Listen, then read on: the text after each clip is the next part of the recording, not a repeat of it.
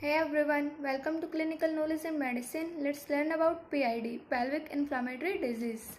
Definition: it is an inflammation of upper genital tract involving fallopian tubes as well as ovaries. Etiology: sexually transmitted disease. Gonococcal and chlamydial infections are most common. They travel with motile sperms in piggyback fashion and reach fallopian tubes and cause salpingo-ophritis. Other organisms causing PID: Mycoplasma, E. coli, viruses, tubercle bacilli. Post-abortal and purpural sepsis. Minor operative procedures like dilation and curettage and hysterosalpingogram, manual removal of placenta and evacuation of products of conception. Introduction of IUCDs. Incidence of PID. Pelvic peritonitis. Tuberculosis is bloodborne. It is disease of sexually active women, reproductive active, and frequent changes of sexual partners is and cause developed countries. In developing countries, purpural sepsis and septic abortions are important cause. Pathology: acute salpingitis, fallopian tubes swollen, edematous and ceramic with visible dilated vessels on the peritoneal surface. Discharge of seropurulent fluid from the femoral end of the tube.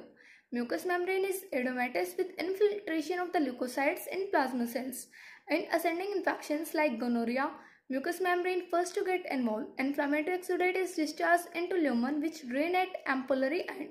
Ulceration lead to adhesion and tubal blockage or narrowing of lumen. Pus in the pelvic cavity through femoral end causes pelvic abscess. Wall of the tube is thickened and tense. PID following post-bacterial and purpural infections. Infections spread through cervix via lymphatics to cellular tissue and broad ligament causes cellulitis. Wall is thickened. Staging: total 5 stages. First one is acute salpingitis with peritonitis. Second, acute salpingitis with peritonitis. Third, acute salpingitis with superimposed tubal occlusion or tubo-ovarian complex. Stage 4, ruptured tubo-ovarian abscess. And stage 5, tubercle salpingitis. Signs: high temperature and toxic look, tachycardia.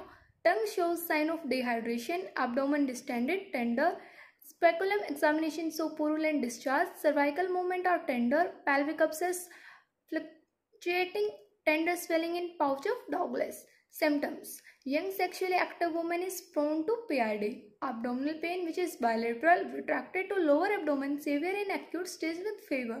Dysuria, vaginal discharge, uterine bleeding, fever, diarrhea in case of pelvic abscess. Differential diagnosis: acute appendicitis, temperature is not high as in PID, no vaginal discharge, irregularities in menstrual cycle. Ectopic gestations: vaginal discharge, leukocytosis, raised ESR is absent. Diverticulosis, twist ovarian cyst, pyrexia absent, vaginal discharge absent. Rupture endometrial cyst, septic abortion. Investigations: HB, TLC and ESR, cervical and high vaginal swab culture, blood urea and serum electrolytes, cholecystectomy, ultrasound, CT, MRI. Treatment: mild treatment at home with antibiotics, moderate severe hospitalization. Medical treatment with antibiotics: tetracycline 500 mg 4 times a day for 10 days, doxycycline 100 mg 2 times a day for 10 days, erythromycin 500 mg 4 times a day for 7 days. Surgical: minimal invasive surgery includes laparoscopic drainage of tubo-ovarian abscess, ultrasound guided aspiration of pelvic abscess, percutaneous abscess drainage. Complications: recurrence, chronic PID, tubal blockage, pelvic pain. Now let's learn about chronic PID.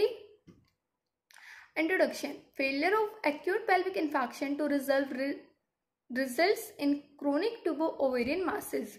This manifest in the form of hydrosalpinx, chronic salpinx, chronic interstitial salpingitis, tubo-ovarian cyst, tuberculous form. Signs: in pelvic examination, so appendices are found to be tender, thickened and fixed. Uterus and appendices are densely adherent to each other. Symptoms: constant low abdominal pain which worse before menstrual cycle. Vaginal discharge may absent. Menorrhagia, polymenorrhagia and congestive dysmenorrhea. Infertility may be due to blockage of fallopian tube. Rectal irritation.